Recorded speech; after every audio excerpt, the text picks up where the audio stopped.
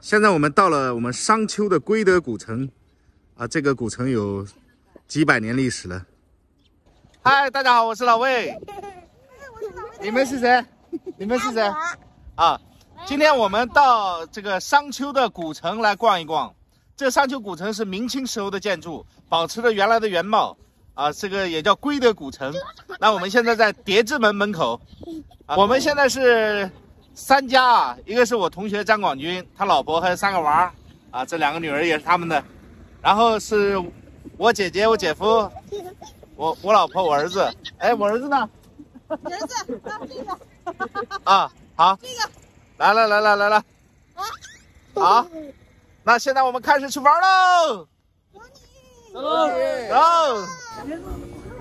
我们是从西门叠泽门进入，东为宾阳门，西为叠泽门，南为拱阳门，北为拱辰门，总共4个城门。我们现在是在这个归德古城城墙，城墙的西门，叠泽门属于西门。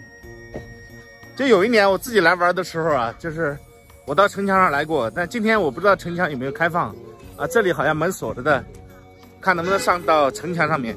西门的门楼是新砌的，非常崭新，砖也是新砖。这里暂时没有开放，等会儿我们会去南门，南门是开放着的。归德古城东西南北4面墙，南墙长950.6米，北墙长993.4米，东墙长1210米，西墙长1201米，周长总共4355米，高6米，顶阔6米。介绍一下这个横梁啊，这个横梁就是城门的横梁，那2个铁箍起来的地方，就是做城门的那个应该怎么说，枢纽是吧？啊，嘿呀，这里售票处啊，我们每个人的门票是35元，35元是通票，20元是只登这个城门。然后又找了一个导游，一起好好的感受一下我们中原的文化。这商丘市里边啊，就是非常热闹啊，古城墙里面非常热闹。我们先登城墙。什么时候建的呀？这个留下来的古城是明朝时期的。是明朝时期对吧？刚刚我说对了，500多年。嗯。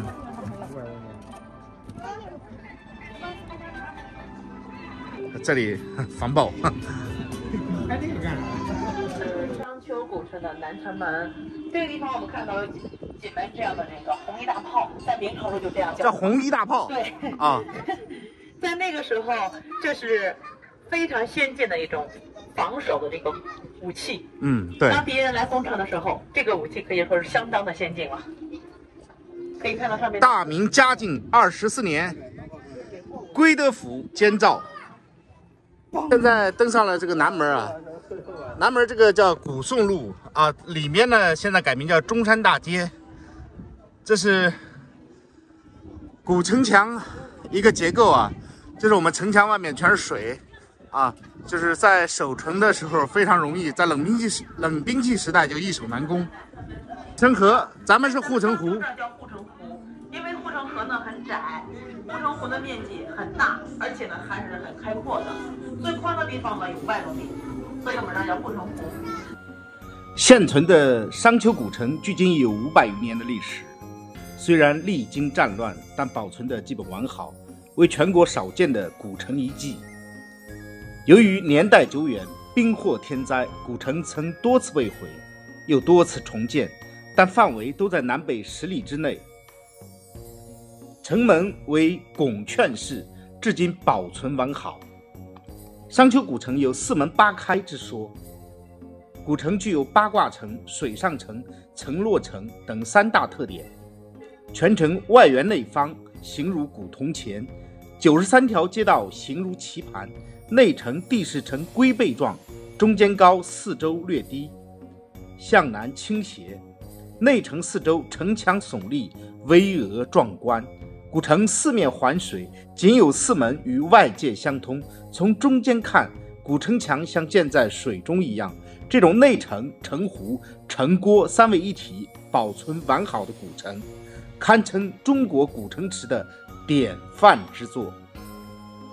商丘古城的格局是古代城池的典范之作，不仅仅在中国，就是在世界上其他国家现存的古城池中也是绝无仅有的，这也是商丘古城最有价值的部分之一。现存的元代归德府城是在明朝弘治15年1502年时被淹，次年筑土为城，正德6年1511年在旧城北重筑新城，以元代城墙为南城墙，嘉靖37年包砖建成。超级奶爸带仨娃。来，小姐，我们从这儿转一圈啊。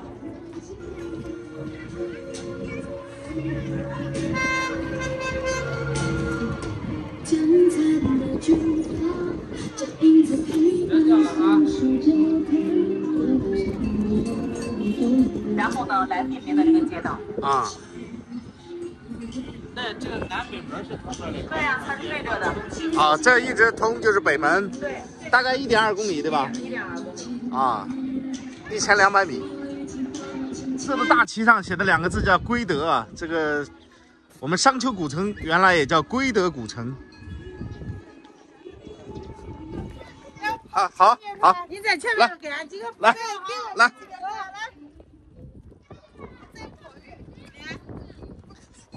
你不要把架子摆那么大呀，你自然一点就行了。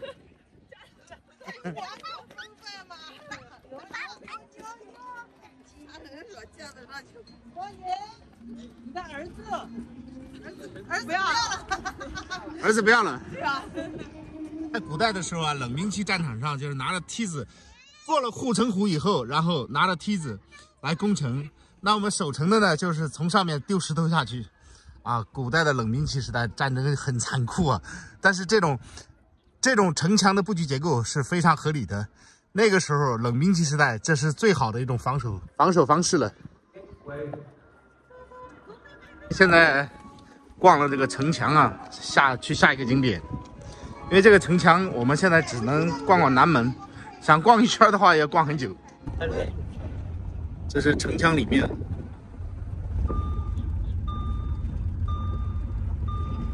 我们现在导游带我们去一个叫什么祠啊，美女？张巡祠。张巡祠。对。那我们现在去张巡祠。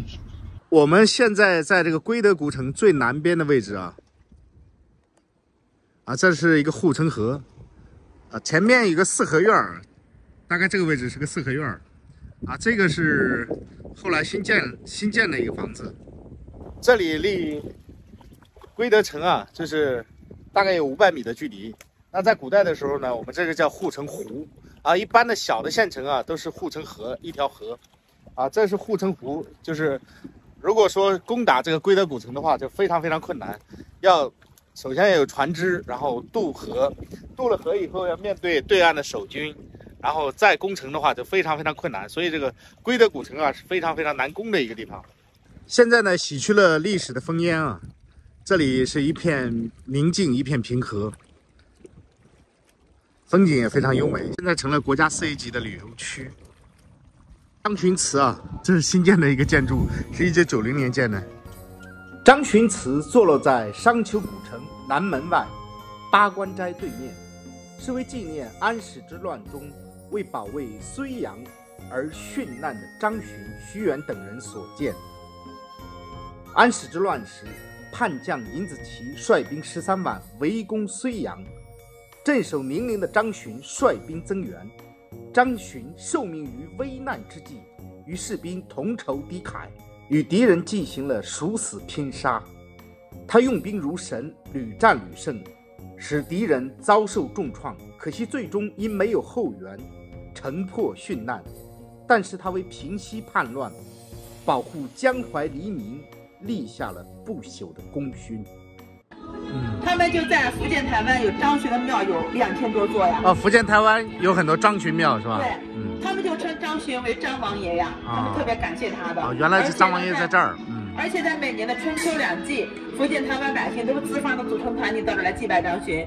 最多的是那一次来了50多辆大巴车，一起来组团过来的。哇！张巡则无睢阳，无睢阳则无江淮，无江淮则无大唐。从此可以看出，睢阳保外站的历史意义是特别重大的。在中国历史上，咱们还说过一句话嘛，说张巡呢说睢阳城是惊天地泣鬼神，守一城撼天下。守一城撼天下啊！对。乾坤正气。刚刚导游跟我说，这个乾坤正气的乾字啊是有点不对的，然后他是为了避讳当时的一个太子叫李承乾啊，唐朝一个太子叫李承乾，所以把乾字少了2笔啊。咱们这边有没有游神的仪式啊？这边是没有的。不过这个轿子呢，是咱们福建呢来这儿来祭拜张巡的时候所使用的啊。当时他们来祭拜的时候，他们会在门口几个人抬着轿子在门口转圈一直走。什么时候这个轿子呢往旁边歪了一下，他们就认为是张巡张王爷上轿了，然后呢再到里面来祭祀。所以说他们当时来祭祀的时候是非常虔诚的。是这样子。他们从那边抬过来。对，因为我看到这轿啊，就是南方它有游神的仪式嘛，咱们这边好像没有，是不是？咱们这边没有，不过他们来祭拜的时候，他们要把这个程序要走一遍。明白啊。我们看电视剧都有这个。下一站应天书院。我们现在到了应天书院。高考前夕，会有很多的家长带着孩子们走一走赵连桥，然后呢，希望考试的时候考中自己理想的学校。范仲淹的名言：以天下为己。范仲淹呢，从小时候就立下誓言，长大之后呢，不为良相，便为良医。大家可以想象他的这个志向立得好不好？作为一个良相，能够辅佐君王治理国家，造福黎民百姓。如果说不能做一个良相，就做一位济世救人的医生，救苦于老百姓啊。所以说呢，他从小就立下誓言了。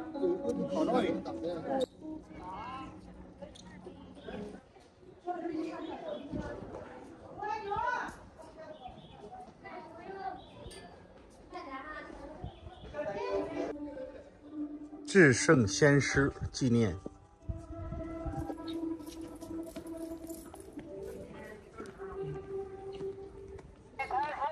江米就是糯米，对不对？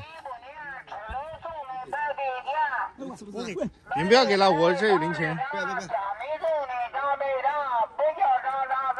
几个？咋卖嘞3块。3块。谁吃？那谁吃？有几个？我不要，我也不要。谁吃？都是啥味的？黑米的。没有黑米的？黑米的。没有白米的。我们现在在这个古城的中心啊，这叫中山大街。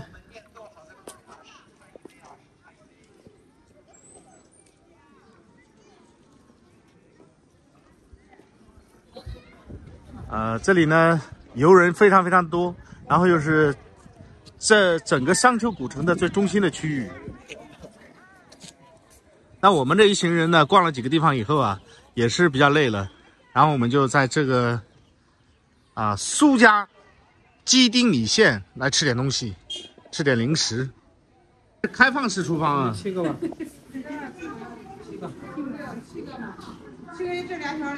鸡翅现炸，无皮烤地瓜。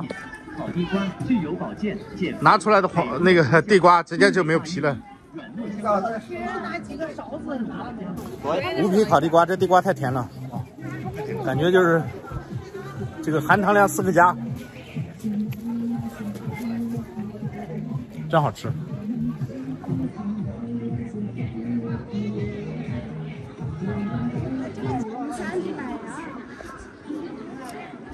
这是我们商丘归德古城，然后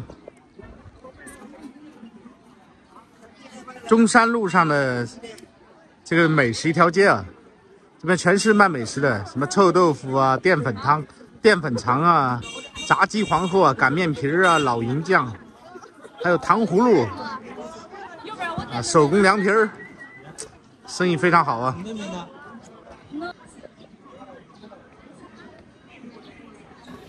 这个和很多城市不一样啊，我们这个商丘归德古城呢，它这个街上的树啊，全是这种槐树啊，槐花，槐花开的时候，满条街都飘着香，啊，非常漂亮。啊，而且槐花呢，我们本地人也吃，啊，就是特别好吃，蒸着吃特别好吃。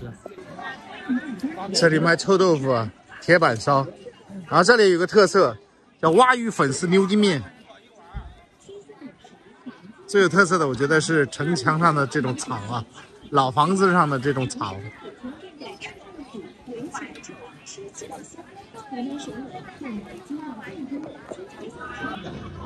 老街要翻新啊，有很多房子都已经把一些破旧的门窗都拆掉了。我问那个导游啊，他跟我说这个古街啊，我们这个归德古城啊，大概有4%的人在这里住的4%的人都被搬走了，只保留了1/5的原居民。